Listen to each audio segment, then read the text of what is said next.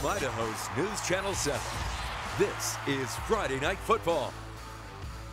A bittersweet evening for us here at KTVB, the final Friday night football of the season. Yes, we will still cover the state tournament, but that will happen on our regular newscast during the news at 10 on Friday evenings. Welcome into Friday night football, though. Tust alongside Brady, Frederick. The cold weather is here, and so is the postseason.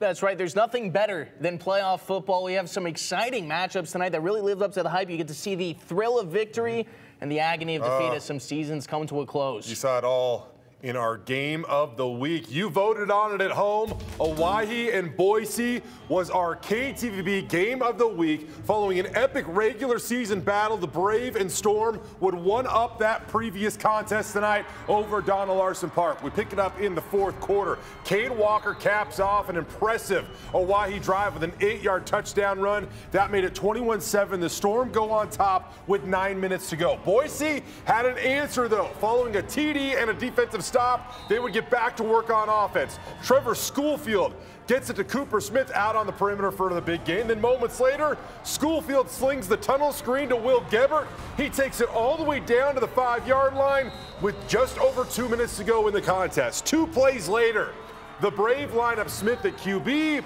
and he powers his way over the goal line. That looked like about 21 years of playoff frustration right there. In a matter of minutes, Boise rallies back to tie it at 21 with 57 seconds to go. Owyhee has a quick 3-and-out. They punt. They barely get it off. The decision to kick it to Smith wasn't much better. He goes out of bounds at the 34 with 1 second left. So the Brave would try a 51-yard field goal to walk it off. It goes a little wide left and falls a little short. So we go to overtime on 3rd and 9. Here comes Matt Irwin to Aiden Joy. The 28-21 lead for Owyhee as the Storm go back in front. What a grab and physical run by Aiden. Owyhee would now try to counter. Schoolfield boots out. He goes all the way down to the one before a big hit keeps him just short of the end zone. Remember that. Gage Haas and the Storm defense just wasn't having it. So on 4th and goal at the 2 now, Boise has trouble with the snap. Owyhee recovers and secures a playoff victory. They win the night 28-21 in overtime. An incredible high school football game. The Storm with probably the biggest victory in the history of their program tonight. Man, that is a huge win for the Storm. Congratulations to Jason Burden, what he's done with that program in his first year. I mean, they continue to climb the ranks year by year, but what a special run the Boise Brave have put together this season as well. Owyhee, incredible win, great resiliency. You get that done in overtime, but we do got to take a second to talk about the Boise Brave. Their season comes to an end. What an incredible year. If you know high school football in the Treasure Valley, you know how impeccable that season was for the Boise Brave. We haven't seen anything even close to what they accomplished this year in 21 years. None of these kids were even around the last time the Boise Brave went to the playoffs. So really cool to see that. Cooper Smith, man, you are a dude. You are a warrior. You put that team on your back many times, not just tonight, but this season. Sad to see it come up short, but cool to see Owyhee get it done. And man, Hawaii's got some players too that they're still kind of a young program, man. I'm excited to see what they do this year and in the years to come. And shout out to Gage Haas too, running that defense for the Storm. Absolutely, they really do fight. They're a sneaky team. The way they can handle an offense and a defense. I don't know how you can be sneaky at 8-2, Brady, but I do kind of agree with you. I know, when we talk about who's going to win state, it's always Eagle or Meridian or one of those teams, but Owyhee is right there. Yeah, they got dudes on the Storm. Hey, let's get to some more highlights now. We head on over to Eastern Idaho. Speaking of dudes, Rigby often loaded with them. That's right, Middleton Vikings heading into town. Did you know apparently Rigby, they're usually the Trojans. Yeah. Apparently they go by the Red Devils in the playoffs. Been covering the state playoffs for a while, Brady. That's a fun fact. Kudos to you. Yeah, it's just what I hear. Anyways, that's Peyton Klinger getting the first TD of the game. But I'll tell you what, the Vikings respond pretty quickly. That's Pachi Franks keeping it moving on the ground. He moves the chains for a big-time Middleton gain. They get into the red zone. Later on, Rigby would get a stop. They have it in the second quarter. Luke Flowers looking deep. That's Brecken Surley all alone as he walks into the end zone. They were on fire at this point, but the Vikings looking to respond through the air. Unfortunately, it's Carter Freeman picking it off, and that is a house call. So the defending state champs back like they never left. They take down Middleton 42-16, and they're going to travel to take on #1 Eagle next week. All right, let's stick at the 5A classification. Following a 4-game winning streak to start the season, Bora looked to put an end to their 5-game skid at Rocky Mountain tonight. Tied at 7 in the second quarter, Jared Akive takes it around the right edge and gets the first down. A few plays later, Tayshawn Reese would tote the rock down inside the 2-yard line, a physical run here. From there, well, Rocky goes with a little QB keeper. Camden Crum sneaks it across the goal line. That made it 14-7 in favor of the Grizz. Now, following the 3-and-out by Bora, Rocky kind of gets back to work on offense. Colin Chapman floats a screen pass. Reese comes up with it, gets around, follows his blockers, delivers the blow, gets out over midfield. A few plays later, this drive would stall out, so the Grizz end up attempting a fake punt on 4th and 2 at midfield.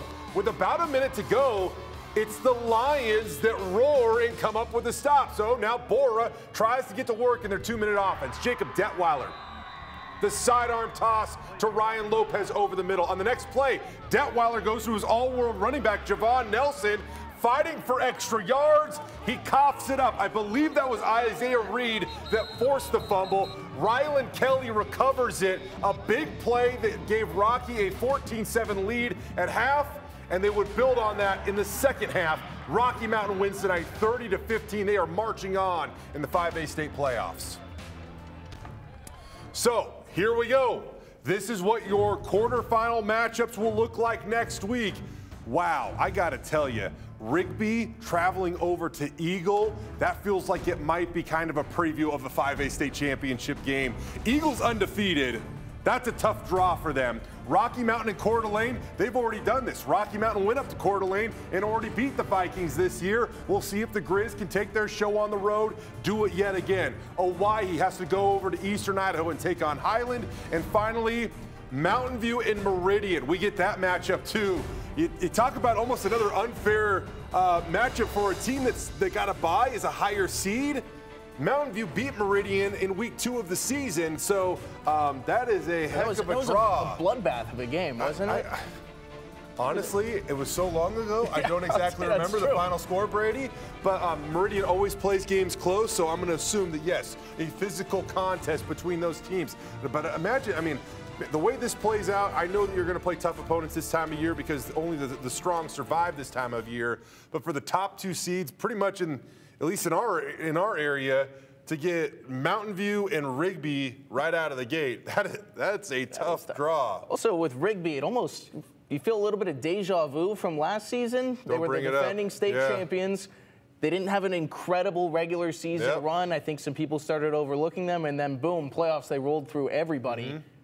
With a couple of tough wins on the road over here. Going to be tough to do it to Eagle, the top team in the state, according to the polls. But man, some epic matchups next week. That is going to be a fun week. All right, let's get back to some highlights here as we dip down to the 4A classification. Yeah, let's head out to Skyview High School, where the 8th-seeded Hawks welcome the 9th-seeded Shelley Russets into town. Unfortunately, no appearance from the Spud King himself tonight. Things all tied up at 14 to start the second half. This game was a defensive slugfest. Early third quarter, Russets take a deep shot, but it's a blue jersey coming down with it. That's Aiden Martinez pulling down the INT. Get some extra yards going the other way, but that Shelley defense would step right up. 4th down, the Hawks decide to go for it. They're going to let their quarterback, Cash Buse, keep it himself, but the Russets refuse to give up any ground. They keep him from moving the chains, and they take over. That's how it went. Scoreless back and forth through a cold third quarter until suddenly in the 4th, Shelley would drive the ball all the way downfield, set up 1st and goal at the Skyview 1, but that Skyview defense continuing to fight. That's Mason Cron breaking through the line, getting a huge stop on 2nd down. After that, on 3rd, the Russets got called for holding. They'd settle for a field goal, just a little off the mark. An incredible stand by that Skyview defense, and with 4 minutes left to go, they're going to have a shot to retake the lead. Shelley holds them to 4th down, but they're not going to give them the ball back. Quarterback Cash Buse hits Dane Bowman in the flat. The junior gets just enough for the 1st down, and from there, the Hawks would ride their momentum. Buse hits Cron once again, who comes down with it in traffic, rolls out of the tackle, and gets into the end zone for 6 points. Skyview would take a 21-14 lead, but you'll notice they don't celebrate too much just yet. There's still about 3 minutes left in the game if the Russets are going to be able to stage a comeback. It all comes down to a 4th and 4 on the Skyview side of the field. They're going to go ahead and pitch it to the outside, but guess what? Here's a familiar sight. It's that guy again. Mason Cron torpedoes himself into the ball carrier, knocks him out of bounds just short of the line again. That guy doing everything tonight. Now it's time to celebrate. Skyview takes down Shelley in a thriller, 21-14. It doesn't look like Mason misses arm days.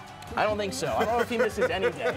I don't think he misses cardio day. Yeah, certainly doesn't miss tackles either. They're Yeah. well done by Skyview, getting a big victory tonight. Okay, we continue this now. Minico welcoming Emmett for some first-round action of the state playoffs. We're going to start off with Minico trailing by 6. Carson Wayment here looks to help himself out and keeps it himself. He goes in from 10 yards out for the touchdown. Minico makes it a 7-6 ball game as they go in front. But Emmett, man, can they punch right back. Quentin Smith takes the handoff, and he is gone. 70 yards to the house. Emmett finds the end zone. This one would just keep going back and forth. Two incredible offenses. Here comes Wayment again, does it again, same distance, a 10-yard TD run, and now Minico goes back in front 20-19. Back comes Emmett, though. Check out Isaac Brennan bouncing off tacklers, making guys miss. The touchdown will put the Pups back in front, 27-20. Minico came to fight. I'm telling you, what a ball game here. You can see Riker Stimpson with the amazing catch as Wayment puts it up for him. We're tied up at 27. This game would go to overtime as well. Emmett is moving on, folks. They win the night out on the road, 34-33, the final. Here are your 4A quarterfinals matchups. Skyview going to have to go on the road next week to take on Hillcrest. Skyline traveling over to Twin Falls. Emmett and Bishop Kelly going to battle once again. And then Pocatello traveling up to Sandpoint. So our two local teams from the Treasure Valley going to have to face off in the quarterfinals. Bishop Kelly, a blowout victory yet again this evening. The Knights just continue to storm through the season. Burley, a pretty good squad, got the best player that the state of Idaho has seen in terms of high school recruiting in quite some time, but they were no match for the Bishop Kelly Knights this evening. But I'll tell you what, Bishop Kelly 9-0 in the season. Their closest game was against Emmett earlier in the year. There you go. The Huskies took it to them for a little while. Yeah, we talked about it at the 5A level. That's a tough matchup at the 4A level. What did BK do to deserve that? Yeah, you'd think a first-round bye gets you a little bit more. Apparently not. Apparently not. Okay, let's continue to make our way and head on over to some 3A action here, Brady. Yeah, Weiser hosting Marsh Valley. The Wolverines would strike first. Running back Jaden Walker with the sweep to the left. Some great blocks would pave the way for a 15-yard rushing touchdown. The Eagles had a few chances in the first quarter moving down this field, but the play action in the red zone gets picked off by Weiser's Jack Schertz, taking the ball back deep into enemy territory. But Marsh Valley would get another chance in the second quarter as Bear gets the pitch, runs past a swarm of red jerseys, setting up a first down, which would help give the Eagles position for this 39-yard field goal. That's booted in by Seth Bartshee. Eagles on the board with 3. Next drive, quarterback Cooper Bowman rolls out, delivers one right to Caden Hansen, who shakes a defender before getting brought down, and the Wolverines would extend their lead before half ended. Colin Cook drops back and heaves a pass to the other side of the field. That's Telson Hawker in stride, taking it to the house. The Wolverines would hold on to their lead, and they're looking ahead after a 38-16 win. Okay, so we continue through some highlights here, and how about we go to last night, Fruitland. In all honesty, you can see by their record, not the greatest season, certainly not by their standards, only 2-7, but hey, somehow they sneak into the state playoffs. A gorgeous snow-covered Teton Mountains were the backdrops for this ball game. Teton would have their way early on, the Timberwolves moving quickly. That's Jack Joyce turning on the wheels there. He gets the house call less than 90 seconds into the game to put Teton up 7-0. The defense was excellent as well. The Timberwolves halt the Warriors on 4th and goal from the 4-yard line. That was the second of 2 4-down stops early in this contest. On the ensuing drive, it's the birthday boy. Jack Nelson throwing a dart to Tyson Brown down near the goal line. It's another Teton score to make it 13-0. Then, how about Thomas Huesvelt making his mark on this game? A thing of beauty. It looks like he gets bottled up. Somehow he escapes. He goes 84 yards on this play to score another touchdown. I think you can tell the theme of this one. He wasn't done. He puts more points on the board right here. This less cool, but still really cool. Teton beats Fruitland, eliminating the Grizzlies from the playoffs. 47-15 the final. All right, and finally, let's jump into some two-way action. Yes. The top-seeded Melba Mustangs hosting the Marsing Huskies, who are making their first trip to the state playoffs in about 10 years. Heck of a job by Shea McClellan, the former Boise State standout. Yeah, it's been a big turnaround for the program. Can they keep it going tonight? Well, Melba would get off to a fast start. They were moving the chains. Cutter Buse hits Noah West. That connection was on display early and often as Melba marched their way into the end zone. But that Marsing defense would hold them to 4th down. They decide, you know what, they're going to go for it. They put the ball in the hands of their senior running back. Chade Franklin is going to be the one to drive it in, and he pushes his way in for 6. So the home team Mustangs would cruise to an early 14-0 lead. But the Huskies were clawing right back. They would get a great look right here. Jace Chades hits Noah Shelton. Somehow, the man is able to stay on his feet all the way into the end zone for what should have been a touchdown. Unfortunately, for the Huskies, a penalty flag would bring that one back and then knock them out of field goal range. Heartbreaker. Final 2 minutes, they're still looking to get on the board. They stick with that same connection. Chades hits Shelton way deep this time. The freshman comes down with it, gets his team set up on the Melba side of the field. But before they could break into the end zone, that Melba defense would step up. Brendan Svedich with the interception right here. That would keep him off the board in the first half. Marsing would get on the board in the second, but eventually Melba holds strong. The #1 team stays #1 tonight. Melba wins this one 34-14. Melba moving on. Congrats to Shea McClellan. One heck of a job that he is doing out there at his alma mater. Okay, we get you some more 4A scores. I mentioned this a little bit earlier. We'll show it to you now. Bishop Kelly moving on to the state playoffs. They pummel Burley tonight, 48-12. Chris Kulig is having a phenomenal debut season over there in the black and gold. Twin Falls beat Lakeland going out on the road, 28-12 the final. Kimberly, easy work against Gooding, 31-8 the final. In Buell, knocking off McCall Donnelly on their home field, 20-12 the final there. A few more scores for you. Valley beating Potlatch, 30-16. Kamei knocking off Idaho City, 56-22. Grace takes care of Cary, 28-6 the final. In Dietrich, just about doubling up Council yesterday, 50-28 the final of that contest. You look at some of these smaller schools, if you will, eventually one of them is going to have to play the team that you think could probably beat anybody in the state, that maybe even be at the college level, the mighty Kendrick Tigers. I think the Kendrick Tigers could probably beat the Dallas Cowboys, but they did score 112 points last week, and Dallas hasn't done that all year, probably. Ever. Oh my goodness! Yeah, no jokes. Kendrick is very, very good. Yeah, what a fun season here on Friday Night Football. I said at the top of the show, a bittersweet feeling. We love doing this. Friday nights are crazy. We have early morning wake-up calls because Bronco Roundup game day starts at 9 o'clock in the morning. But it is so much fun. You feel the energy. I do want to say, though, we will continue to cover the state playoffs. We're just going to cover those highlights during the news at 10, not on our extended edition of Friday Night Football. Once our teams start to get eliminated, it gets a little more difficult to fill a full half hour of high school football. So we'll still serve whatever needs you have during our regular news at 10 on Friday evenings from here on out. Yeah, and it's going to be fun moving forward. We got some great matchups next week, and man, it's sad when it all comes to an end, but it is going to be exciting to see who finishes up at #1 in each classification. Yeah.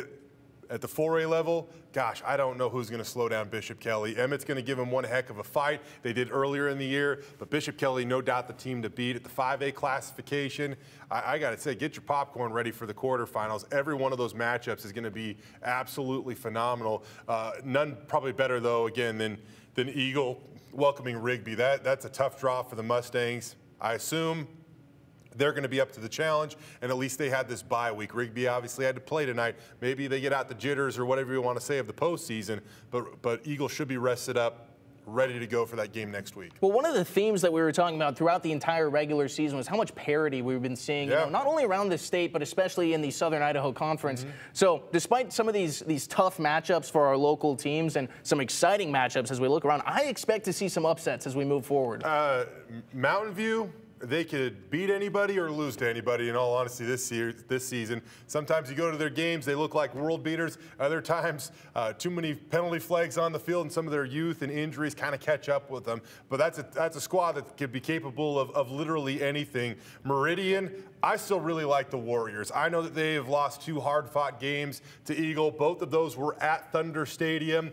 I just like their ability. It gets a little colder. The wind starts to pick up this time of year, and they got 3-4 really capable guys of running the rock over there, including their quarterback, Zeke Martinez, who is steady Eddie this time of year. There's not much that... A lot of playoff experience for that guy. Exactly, and there's just not much that can really rattle him. And so I like their running backs, Riley Byington, the Del Rio kid, and even the Jones kid. I mean, those are some of the best playmakers in the state. So I really like them. And then after what we saw Owyhee do tonight, especially on defense, I'm not counting out Jason Burton's boys by any means. Well, Hawaii's been ready because they're watching all of their classmates win state titles in just the first 3 years of that program. But I mean, they got guys. The girls soccer team got it done last weekend. Softball and baseball. I mean, they got guys who are on the football team that were also on that baseball squad. Gage Haas. Yeah, Gage Haas anchored the lineup. Was a pitcher for the baseball team. He's they've won back-to-back on the diamond, and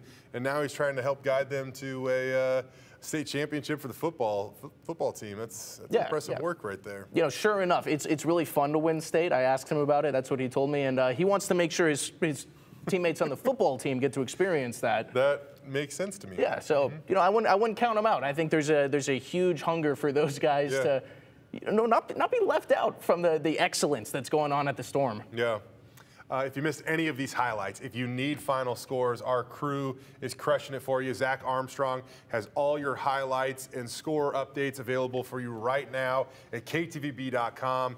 Everything you need to know about what is going on in the Idaho State football playoffs, you can find right there. We'll have our matchups for next week populated soon if they already aren't up there. But it has been a very, very fun season. We got so many people that make this show possible. We are grateful to each and every one of them because we are not the only ones up late on Friday nights. It's everybody that you can't see working behind the cameras to make this show possible as well. It's been a fun season, Brady. It's been a lot of fun. And I'm looking forward to, like you said, continuing, not in our full long-form show, but getting the rest of these done. Yep. We'll take care of you from here on out, everybody. We appreciate you joining us tonight and for the season. It has been a great year of Friday Night Football here on KTVB. Good luck to everybody out there in the state playoffs if you're still alive, and congrats to those that at least made it this far. It's been a fun year. For Brady Frederick, I'm Jay Tust. This is Friday Night Football.